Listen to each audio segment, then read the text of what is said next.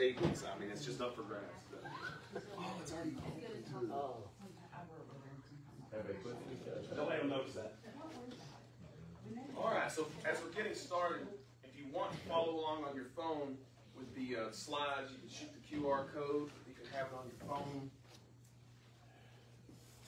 If you like. Just don't let it see it. That's what it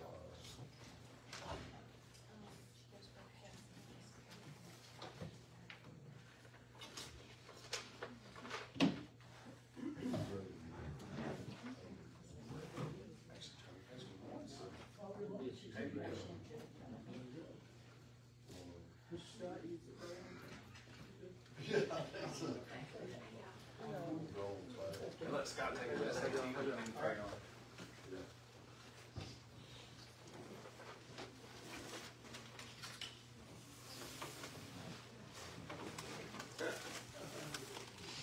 That was actually pretty fun. Yeah, that was pretty good. I'm gonna get. There's plenty.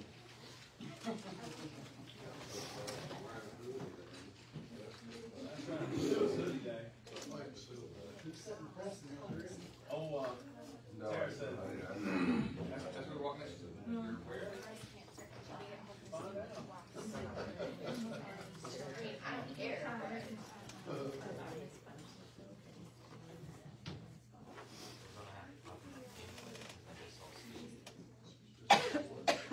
You know some games? You sit at the same table, Mr. Game over there. She's in Tennessee. She had a man on the island, so I figured that meant she wasn't pregnant. So, Thank you. I will give her the next one.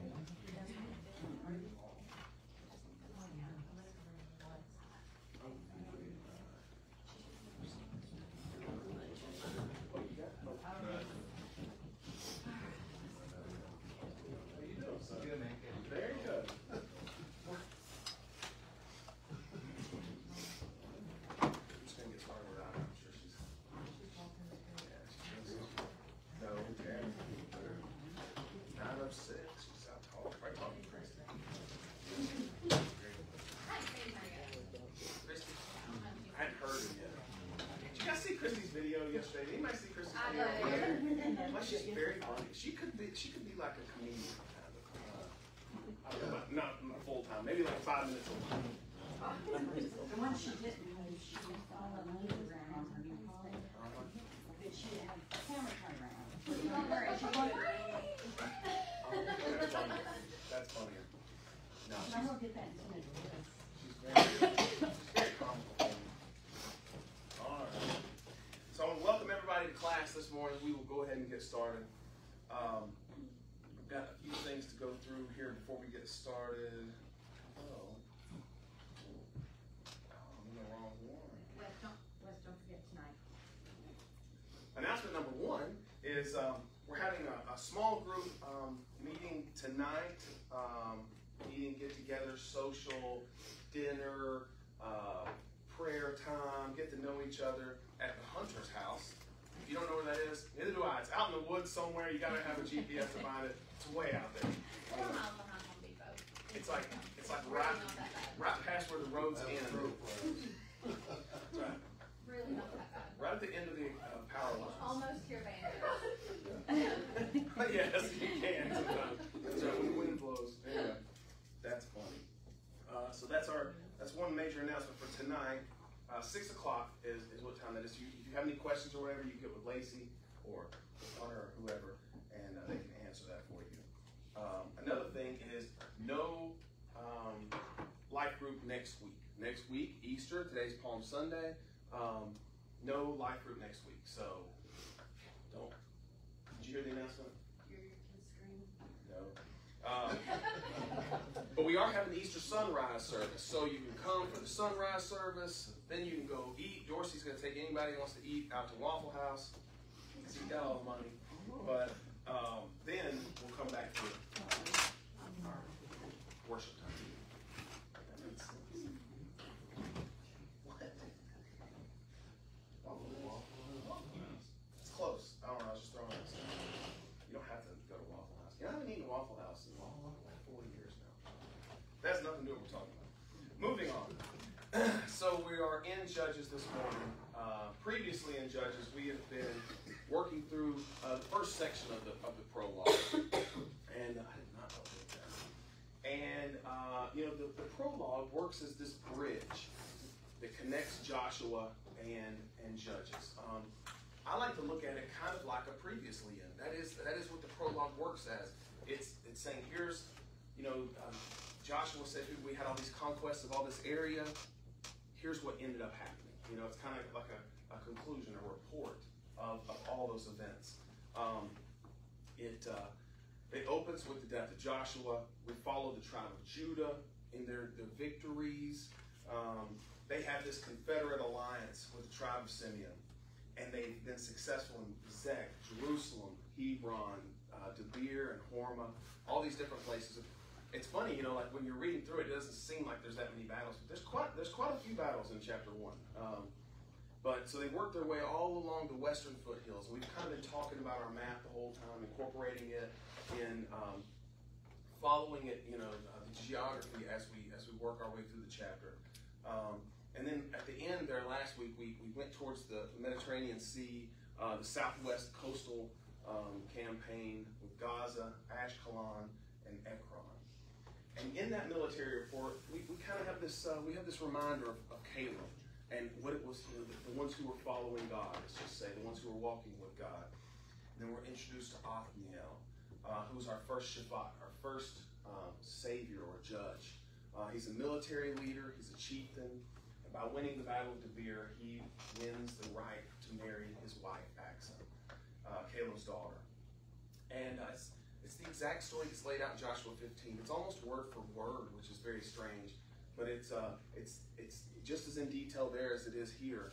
Kind of showing the importance of it. I always like to think if the Bible tells me the same story twice, there's an important reason for it. So we've discussed that the author of the book is anonymous, and he is at a minimum living at a time after the events of the book. I mean, safely, the book spans 305 years, and he was not at these events. So I'll challenge you a little bit this morning. I feel like every single time we come to church, we should be a little uncomfortable, And so hopefully I'm going to introduce some uncomfortableness to the room. We'll see. But it is safe to say that he was not there during these events. If it spans 305 years, they didn't have that long life of the early patriarchs, so he clearly wasn't at the events, So they're handed down to him. There's two ways you can accept that he's received this information. One would be through oral tradition, to say at a minimum that he had heard of these stories, that he had heard of these accounts is it's pretty obvious. And another way would be through the inspiration of the Holy Spirit. God's Spirit, the Spirit of God working through him, leading him to truth. And those work side by side. They work completely together. I'm not saying they don't. But I do feel like, especially in recounting these big things, we've even discussed, there's 10,000 enemy warriors on the field. Oh no. Anyway, speaking of enemy warriors, he's in a bad mood. He's not happy. Nothing. He's bad. not happy. It's like, Mom, I'm 3. Quit putting me in something. Anyway, moving on. But there is this certain level of myth to these stories, and that's a very uncomfortable word for us in church. The first thing we think of myth is we think of fictional myth. And that's not what I'm saying. I'm saying myth is a traditional story, especially one concerning the early history of a people or explaining some natural or social phenomenon, and typically involving supernatural beings or events. But it doesn't have to be. For us, I think as Americans, we have American myths. We have Pecos Bill, we have Paul Bunyan. These guys aren't. They're old guys. And those are based completely in fiction. But at the same time, he met Paul Bunyan. But at the same time, we have non-fiction myths. We have Geronimo. Geronimo was in the battles that we say he was in. We have Davy Crockett. real man. Johnny Appleseed, real man. He planted orchards, you know, they're still there today. And there's all kinds of different levels to myths, you know. Just by calling something a myth doesn't technically mean that it is false, that it is fiction. It just means that there is this, use the word magic. There's something to it that makes it bigger than what it is. The media, so many times in sports, sports is full of myths, you know. Don't get me started on the Wilt Chamberlain 100-point thing, but many people believe that's a myth, you know. It's not on TV, it's not recorded, you know. So at the end of the game, they give him 100 points, they hold him, and anyway. But there's so many myths in the same regard. Not tall tales like Band of Blue Ox or those kind of things, but even things that happened more recently. If you were to talk to Scott McCarthy about his senior year of football, he would tell you that there were several games he made every tackle. You know, how can we prove this is true or not true? You know, anyway. But myth is a part of oral tradition. As it continues on, it does have a way of getting larger than what it was in the first place. Is that what I'm saying is happening here? No. But I am saying there is some of that coupled in with some of the things that we're going to talk about today. So, handed down stories orally. Very good. There's no video of Scott McCarthy's senior year. Just throwing that out there, on purpose. So, they won 2 state championships that year. What was that? Yeah, Smithsonian. That's exactly right. Anyway, back to what we talked about last week. We worked our way through those coastal cities. Over there in the land, Gaza, Ashkelon, and Ekron. And we said last week that these are 3 of the 5 Philistine cities. But the author doesn't mention the Philistines, which is very strange because we will encounter them before the end of the book. By the time we get to chapter 19, the Philistines are everywhere. I think it's a very interesting detail of that area. In verse 20, the town of Hebron was given to Caleb as Moses had promised. And Caleb drove out the people there who were descendants of the 3 sons of Anak. The people living there were descendants of the 3 previously named sons of Anak. So it wasn't his 3 sons, it was their descendants, is another way to look at that. Anak is, the Hebrew word Anak means the giant, or giants, which is, it changes a little bit. I like to look at it like, if it were a title, it would be Andre Anak, Andre the Giant, you know? So that's kind of how it reads, is when it says they're sons of Anak, they're sons of the giant. So, the Anakites are the giants. That's another way of translating that. So if we flash back in the book of Numbers, Moses creates the scouting team. They're going to go recon the territory. They've already got all the way up there to the promised land. Here they are. We're at the door. To go ahead into the promised land, he wants to create the scouting report. In Numbers 13, verse 17, Moses gave the men these instructions as he sent them out to explore the land. Go north through the Negev into the hill country. See what the land is like. And find out whether the people living there are strong or weak, few or many. See what kind of land they live in. Is it good or bad? Do their towns have walls? Are they unprotected like open camps? Is the soil fertile and poor? Are there many trees? Do your best to bring back samples of the crops you see. It happened to be the season for harvesting the first ripe grapes. So they went up and explored the land into the wilderness of Zin as far as Rehob, near Lebo-Hamath. Going north, they passed through the Negev and arrived at Hebron, right here where we are, where Haman, Sheshai, and Talmai, all descendants of Anak, lived. The ancient town of Hebron was founded 7 years before the ancient city of Zon. And so then, here we are right here in this exact place where we're trying to take back where they were at all these years before. And then in verse 25 it says, after exploring the land for 40 days, the men returned to Moses, Aaron, and the whole community of Israel at Kadesh in the wilderness of Paran. They reported to the whole community what they had seen and showed them by the fruit that they had taken from the land. This was their report to Moses. We entered the land you sent us to explore, and it is indeed a bountiful country, a land flowing with milk and honey. Here is the kind of fruit it produces. The people that living there were powerful, and their towns are large and fortified. We even saw giants there, the descendants of Anak. The Amalekites live in the Negev, and the Hittites, Jebusites, and Amorites live in the hill country. The Canaanites live along the coast of the Mediterranean Sea and along the Jordan River. But Caleb tried to quiet the people as they stood before Moses. Let's go at once to take the land, he said. We can certainly conquer it. And he does, which is a good part. But the other men who had explored the land with him disagreed. We can't go up against them. They're stronger than we are. So they spread this bad report among the land of the Israelites. The land we traveled through and explored will devour anyone who goes to live there. All the people we saw were huge. We even saw giants there, the descendants of Anak. Next to them, we felt like grasshoppers, and that's what they thought too. The actual Hebrew Bible there, verse 33 reads, we saw the Nephilim there. The Anakites were a part of the Nephilim. And we looked like grasshoppers to ourselves, so we must have looked at that to them. Nephilim, we're all kind of familiar with that word. We all like to watch the YouTube videos of the Nephilim back in Genesis before the flood. But that's who's in this land, the Anakites, the giants. So when Caleb went into Hebron and he defeated the three sons of Anak, that is who he's fighting against. The same people that he said he could 38 years before that. When they went to the land and they did their scouting report, it was 38 years later when they actually come into the city, which is crazy.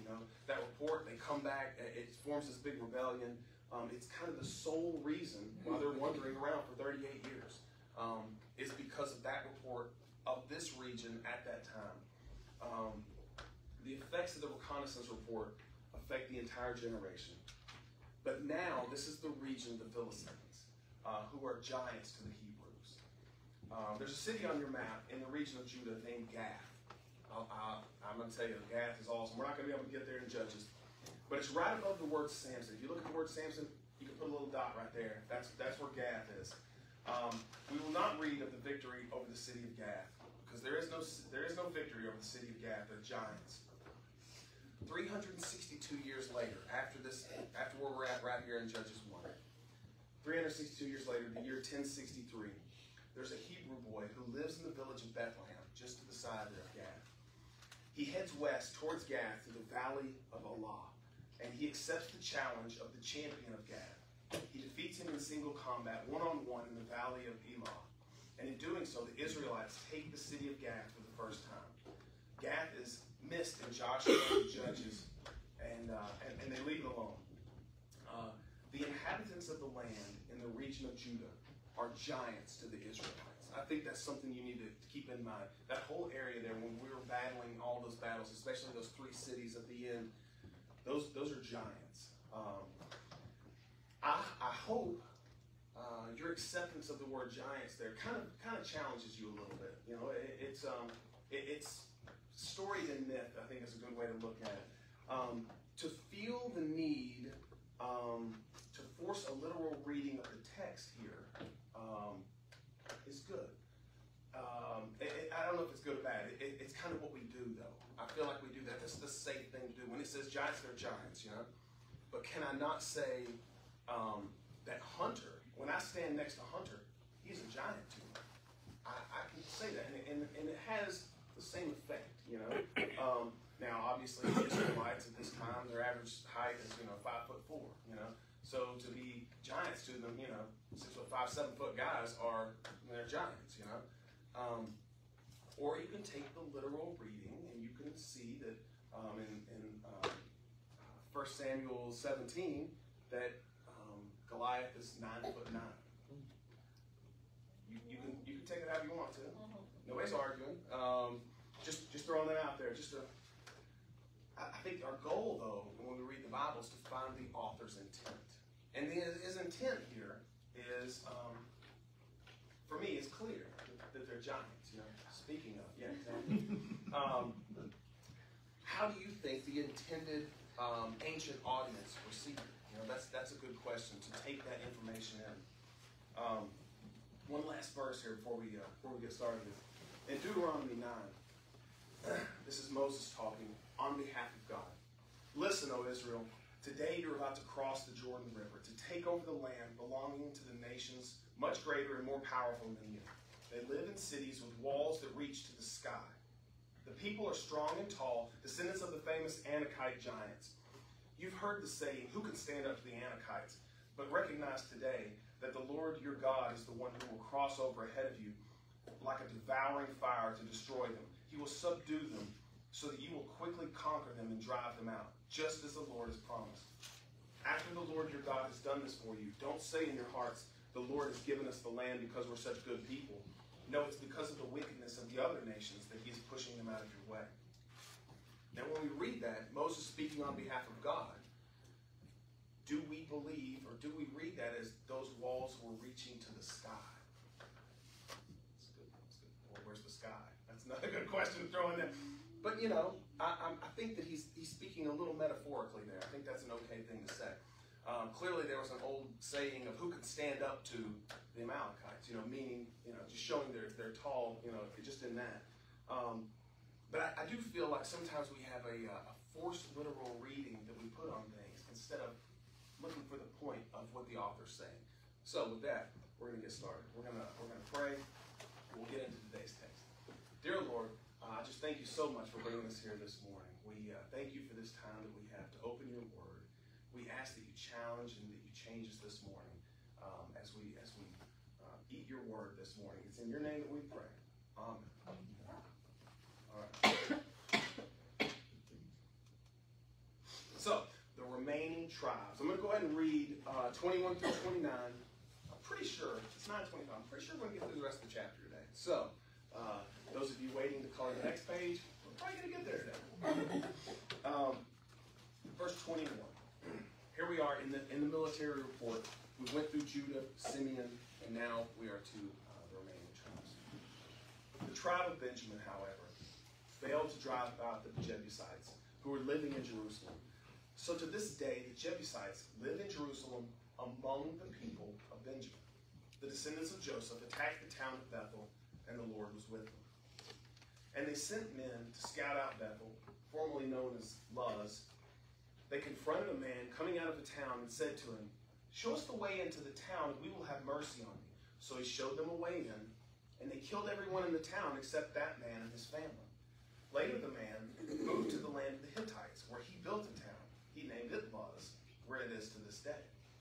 The tribe of Manasseh failed to drive out the people living in Bethshan, Tanakh, Dor, Ibleam, Megiddo, and all the surrounding settlements, because the Canaanites were determined to stay in that region. When the Israelites grew stronger, they forced the Canaanites to work as slaves, but they never did drive them completely out of the land. The tribe of Ephraim failed to drive out the Canaanites living in Gezer, so the Canaanites continued to live there among them.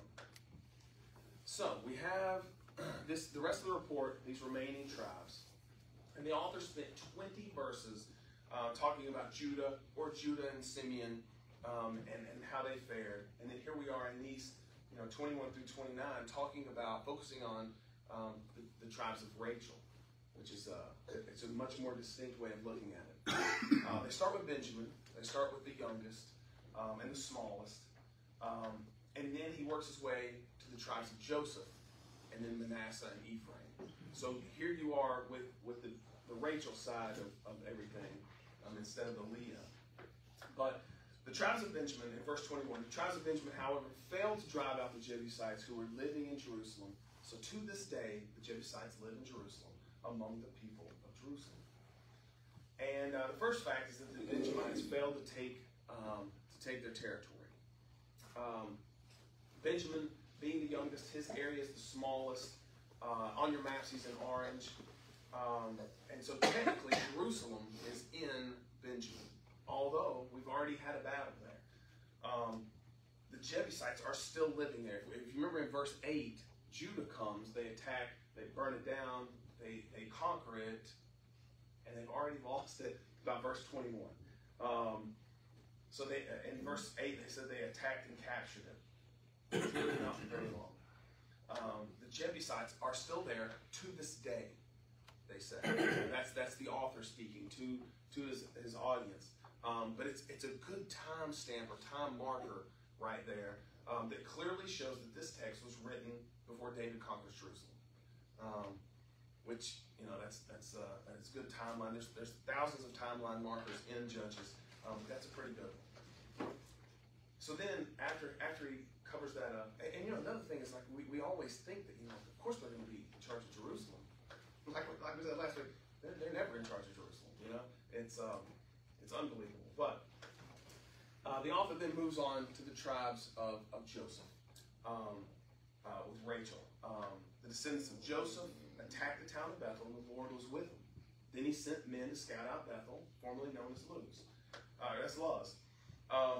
The Lord, he's with the descendants of Joseph, which is a crazy thing to say when almost in one sentence later, but they're not doing what they're supposed to be doing. It's very disconnecting for me, because even when God says, if we go right now, we go over there, I will give you victory if you do what I say. And they're like, yes, let's go. And then they don't do what he says. I mean, time and time again. And then at the end of that little encounter, he includes his third anecdote, which is another strange one. He sends these scouts out to Bethel, formerly known as Luz, and they find this unnamed man, and they take him prisoner. They kidnap him. I don't know. It's just kind of a matter of opinion there. They hold him against his will. I would think it's kind of safe. And they force him to help them. And then he gives them the key to the city. He gives them the secret way in. He gives them a way to overtake the city unnoticed. Whether it's, hey, everybody takes a nap at 2:30 in the afternoon, or whether it's there's a tunnel, there's a hole over there in the wall that I've been trying to get fixed, but we can't get somebody over to fix it. However he shows them in, I like it. He hands them the keys to the city. That's a good way of looking at it. If you want to say that there's a large gate and he gives them the keys, that's fine. However, they then conquer the city through his help, which we know they're not supposed to do. It is an even crazier thing. They spare this unnamed man who betrays his own city, the city of Bethel, Luz. Then that same unnamed man from Bethel, Luz, moves to the land of the Hittites, and he builds a town, and he calls that town Luz. So essentially, they're making a deal. They're making a treaty, which is like rule number one: do not make treaties. If you show us how to conquer Luz, we will treat you well. Back to Deuteronomy 7, which comes up time and time again. Make no treaties with them and show them no mercy. It's time and time again they break that rule. No treaties with the Canaanites, and here they are making a treaty. He betrays his own city, and he goes and he makes a new Luz. Luz is a Canaanite name, and then of course Bethel is the Israelite name that replaces it. A super cool thing about this one for me, though, is that it doesn't happen at this time. That whole replacement system doesn't happen right here. It happened a long time, 335 years before this. You've got Jacob. He leaves Beersheba. He's going to Haran on your map there. He sets up camp one night. He sees this vision of a ziggurat where the angels are going up and down to heaven, and he sees this gateway to heaven. The next morning, Jacob got up very early, Genesis 28. He took the stone he had rested his head against, and he set it upright as a memorial pillar. Then he poured olive oil over it. He named that place Bethel, which means house of God, although it was previously named Luz. So in Genesis 28, it's already renamed. Who renamed it? Jacob did. Jacob renames it Luz. He renames it Bethel from Luz. 300 and something years before this. So, but the end result here is the tribes of Rachel are not doing what they're supposed to be doing. Clearly. Did they have some success? Yes.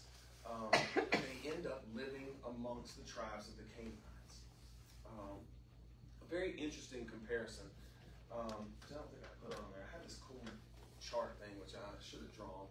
But when you talk about the anecdotes of the author of Judges, the two that are kind of highlighted right here for me are Adonai-Bezek and this unnamed man from Bethel was. And they're so weirdly comparable, yet opposites in some ways too. Their status is, you've got this important figure with this title. He's the Lord of Bezek. He is the leader of Bezek. Then you've got this unnamed man. You've got him. He's this ruler of many. This guy, he's a traitor of his people. Their actions are, Judah finds him. They fight him. They pursue him. They seize him. Whereas over here, they ask him. They negotiate with him. They let him go free. They spare his family. Whereas over here, it's the exact opposite. He's mutilated. He's deported. He's all these kind of things. And then in the end, this guy loses his realm. He loses what he had, and this guy just moves to another site and makes a new one where he's the boss. This guy loses his fingers, his toes. He loses his life, and this guy ends up building a city and probably continues his family there. It's very strange comparison between the two highlighted anecdotes there. Pretty neat. So in verse 27 through 29, we have the tribes of Joseph, Manasseh and Ephraim, and they're just not able to conquer the territory that they're supposed to. As we continue northward in the author, as he's laying this out, I'll start reading there in verse 27. The tribe of Manasseh failed to drive out the people living in Bethshan, Tanakh, Dor, Ibleam, Megiddo, and all the surrounding settlements, because the Canaanites were determined to stay in that region. When the Israelites grew stronger, they forced the Canaanites to work as slaves, but they never did drive them out completely out of the land. The tribe of Ephraim failed to drive out the Canaanites living in Gezer, so the Canaanites continued to live there among them. So we have the tribes of Joseph. Neither Manasseh or Ephraim were able to conquer their land. Manasseh's in yellow, and they grow stronger after they've encountered them, and they take them and make them slaves. So the Canaanites are still there, but they're there as slaves. And then Ephraim, which is purple, just right above that, which Gezer is on the border with Dan. Although Dan's not mentioned yet, it will be in just a second. They continue to live with the Canaanites in Gezer. And so they have this continued life, but they're not setting themselves apart like they're supposed to. They're not wiping the slate clean in their territory like they're supposed to.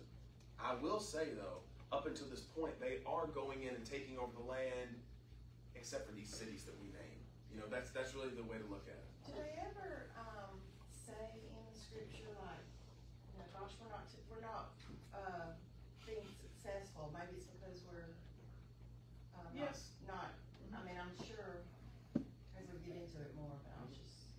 No, that's good. It's just kind of crazy how God tells them. I mean, Like he's laid it all out for He's them. laid it all out, and then they just do their which.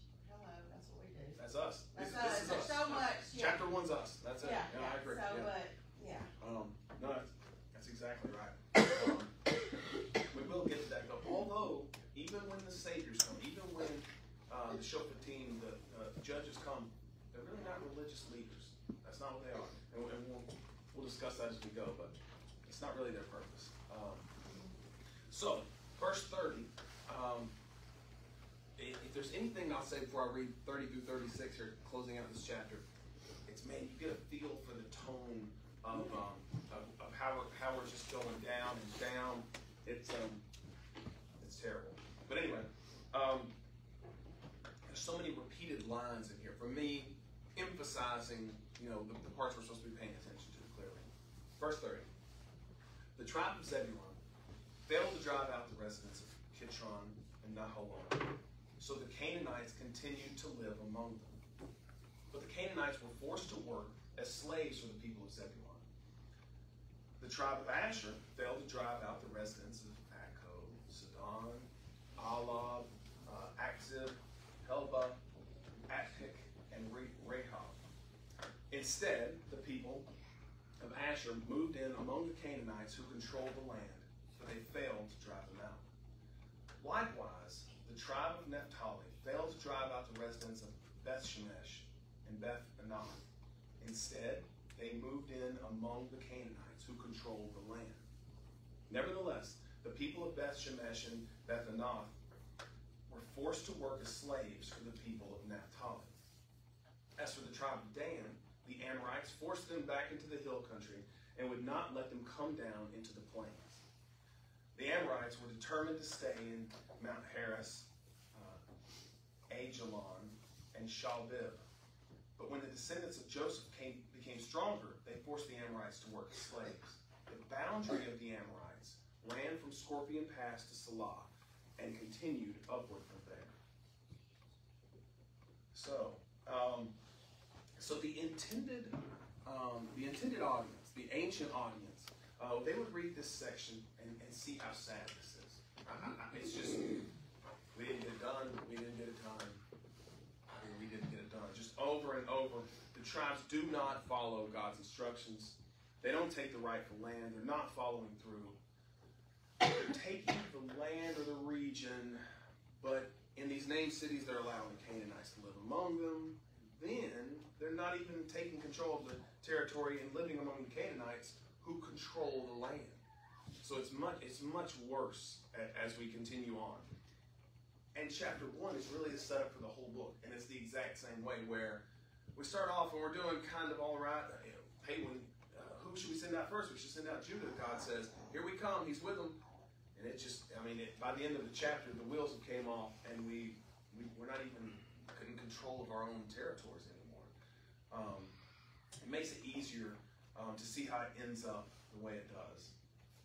One thing I'll say about the significance of chapter 1, though, is in this prologue, the application for the original audience. That's what we should look for first. And it sets up the events of the book. I think that's the thing to underline for us. All these events show the failure individually, individual tribes, and as a whole for all of the Israelites. With all these tribes and battles, there's only 2 mentions of God in the first chapter, which is not Joshua. That's not the way Joshua was written. Joshua, God's with us here, God's with us there. God's in every 4th verse almost. It's almost the opposite. In stark contrast, closing Joshua, turning the page to Judges 1. This chapter is a summary of Israel's failure to take the land. So then what's the modern application for us? This section gives us a lesson of how we relate to the world.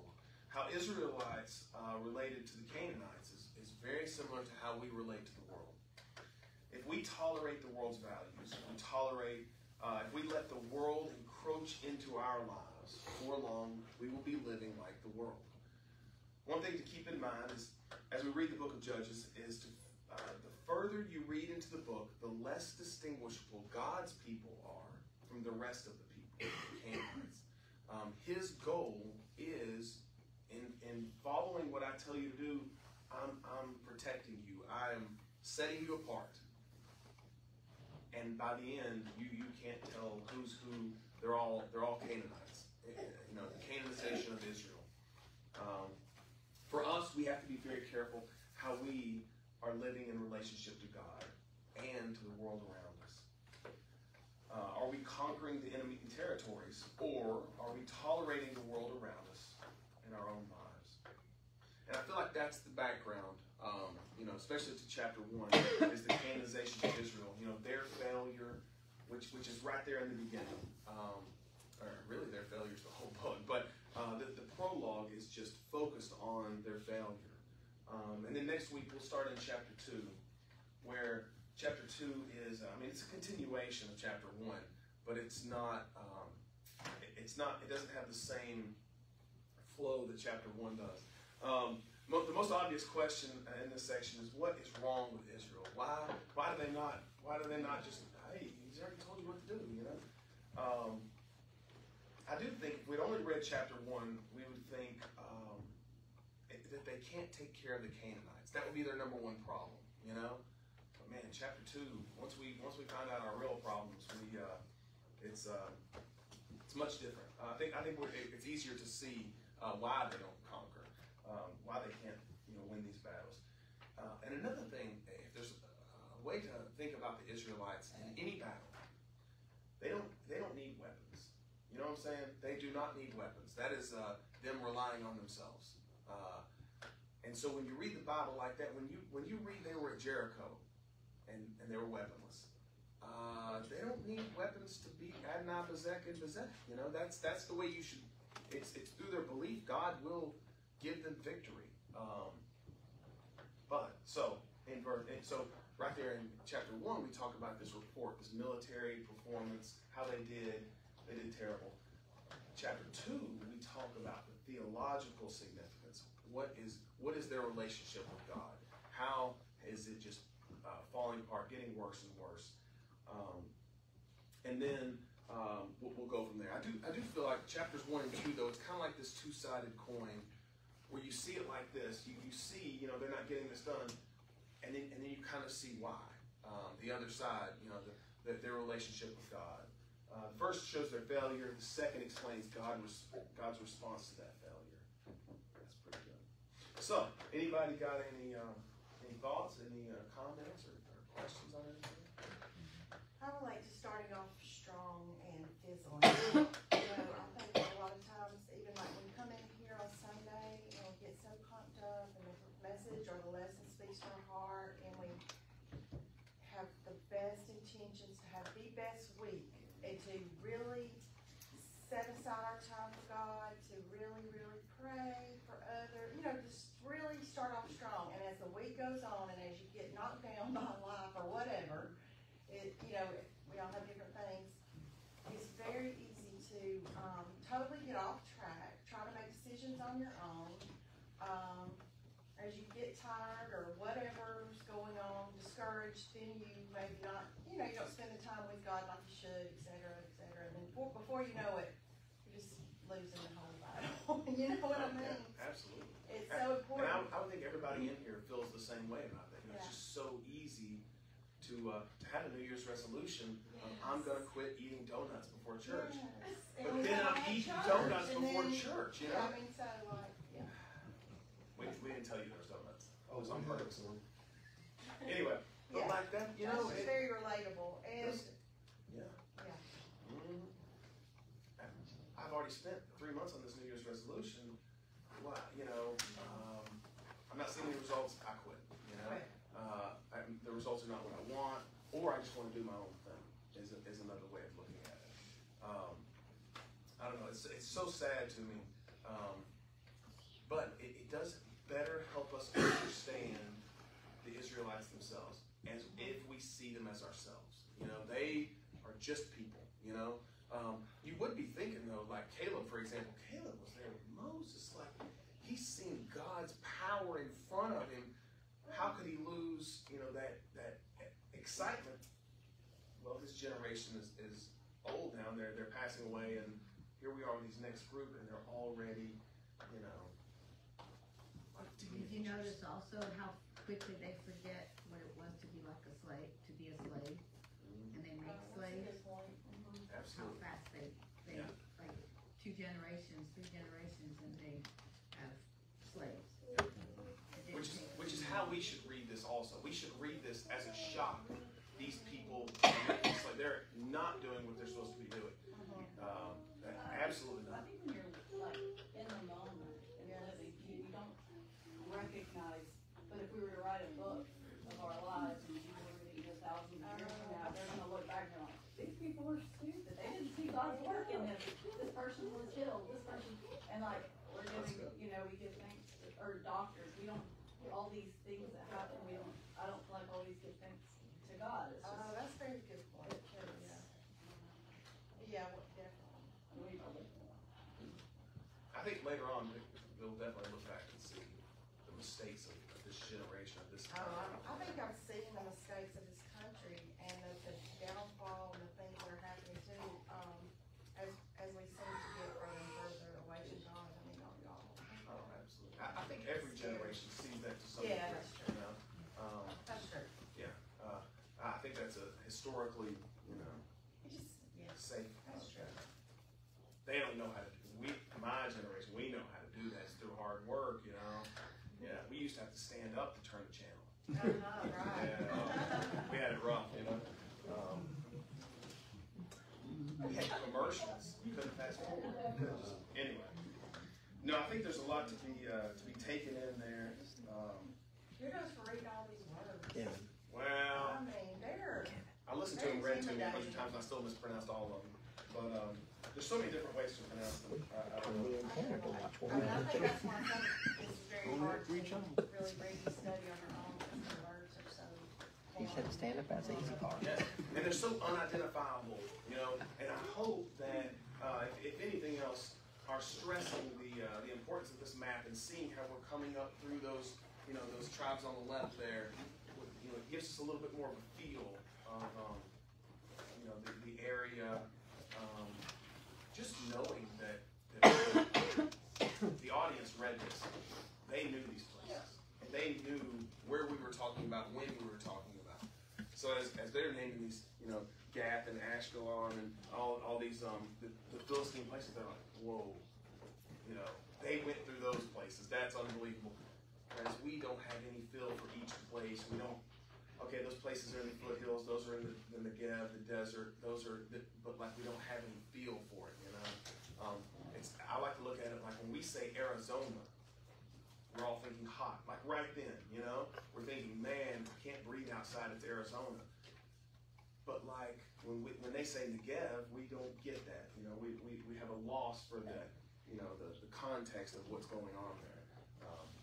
So hopefully that map can help a little bit with that. Anybody have any thoughts on my liberal interpretations of some wording? I'm not trying to stir the pot. I'm stirring the pot a little bit. It's good to stir the pot a little bit. I think it's good to know. So what do you think? Do you think they're 5'7" or 5'8" or 6 feet?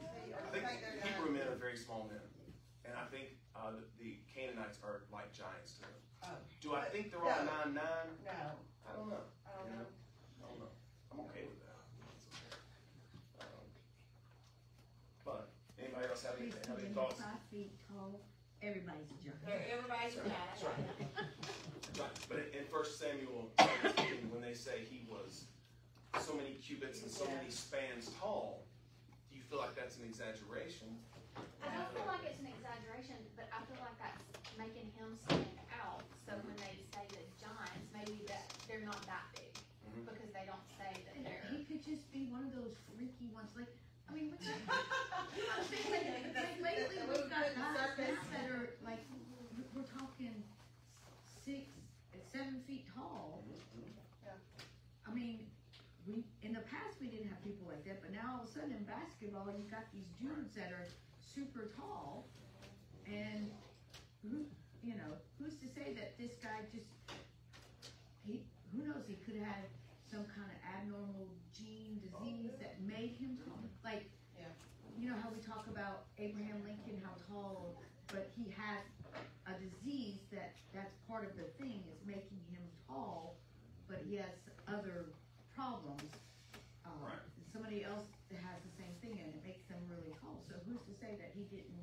Oh yeah. No, I think he like Saul towered over everyone. You know. But I also think he was a warrior, a champion of Gath who's going to one-on-one anybody. Yeah. Is an athletic, can move kind of guy. And I'm not saying there's not 7-footers now that can move, but like I don't know, man. You know, he's a Will Chamberlain-esque. You know. Yeah. I mean, we can't say because we weren't there, but that's right. I would rather take God's word than and then come to heaven and find out I am not right. He was 9'9". Yeah. That guy's 9'9". Yeah. But I think it's just the fact that he was bigger than everybody else, and that he was, like you said, a warrior type, and he was just like, he ragged the Israelites, and they finally, David's like, what? I don't think so. And here's little bitty David going, I'll take y'all. That's right. And his brothers are all like, are you crazy? So, but he's like, nope, God's going to take care of it. So it's just to show really David's faith. That's right. And it should have been showing each tribe's faith. We should have been reading about the tribe's faith in each one of these encounters, but we don't. Yeah, they just do the complete opposite. That's what he's trying to really get to, that they didn't have faith in me, that I was going to take care of it. Yeah, I just think that, not dismissed. And you're like, what is the thought here? Is the thought here that that he's a literal giant to us, or are we going to take this literal meaning? It's a good conversation for me. You know, I always like to pick on myself a little bit. And I will tell you, when I was 25 years old, I took the literal meaning of every single line. You know, so when God says in Deuteronomy 7 that that their walls reach to the sky, those are some tall walls. You know what I'm saying? Like they were, I don't know, 100 foot high or something. You know. Actually, have to take it really, you have to really train your brain to like step back and ask those questions, like you said, who's the audience, change your thinking about it. So. Well, think if they were 100 feet high, would you go, well, that kind of, like if you. It reaches the sky. It reaches the sky. Called skyscrapers for a reason. Yeah, but even if they're like 25 feet high, and every other fence that you've ever seen in your life is 5 feet high, those reach the sky also. You know. Yeah. I don't know. I think it's a pretty good thing to think about. But all right. Anybody else got any other thoughts? Any other questions? Yeah. You do? Yeah. You say yes. Anyway, all right. So next week, in preparation, we read at least those first 9 verses in chapter 2. We don't have Sunday school. Not next week. The week after, life group, not Sunday school, but we have life group not next week, but the week after. So you got 2 weeks to read 9 verses. That's pretty easy. Because we're not having it because of the sunrise. Right. Yeah. No life group next week. So very good. All right. Anybody got anything you want us to pray for, or? I remember Jeff was having his interview around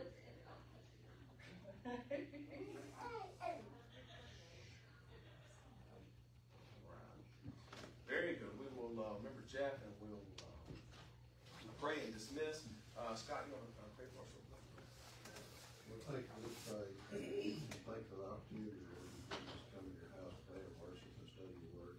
God, I pray that we take it in our hearts, Lord, and take it with us. And God, I pray that we'll be able to apply it in our life, Lord, and help us better serve you.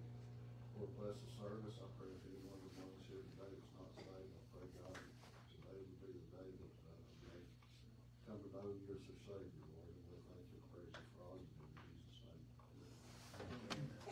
Very good. One last line as you're leaving. One last line, because I forgot to say this last time. I had the notes. Anyway, the way we read now, especially in America, in the whole world, is we read it like it's a newspaper. And you can't make the Bible a newspaper. Until the invention of the newspaper, we didn't read things for the details and for everything to be provable up to the exact, account. The account is that's not the reason, the Bible is written. The Bible is written to teach you about God. That's the point of it. Not to give a second for second account of the lives and events of the people in the Bible. I think that's something to keep in mind. All right, very good. I'll start off with that next time. Very fun.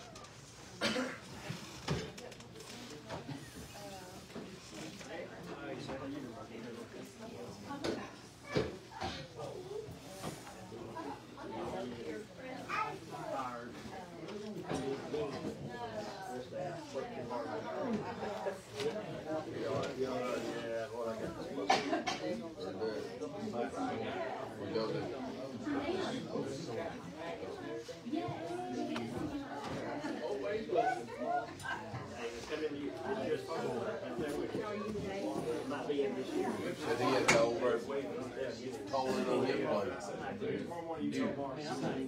Ball game on Monday.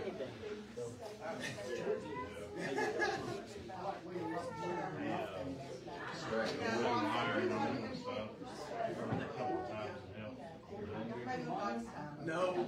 It's just an argument between him and Cole, how they gonna do it. Yep.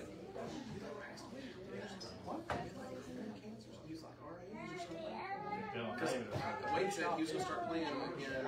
Some church up in and that Aaron guy, it's like Jason and Aaron, these two brothers, and they were playing that. I think it's yellow. He's hard, I guess. But you can paint a single paint, will just go back over it and paint the spray foam white. I just don't. No way. I'd have to ask you, buy some, but that's all I'd have to How much money you can make by going to college, you know? I'm not saying in college instead of going pro. Especially like Caitlin Clark. Wes. Yes. 6?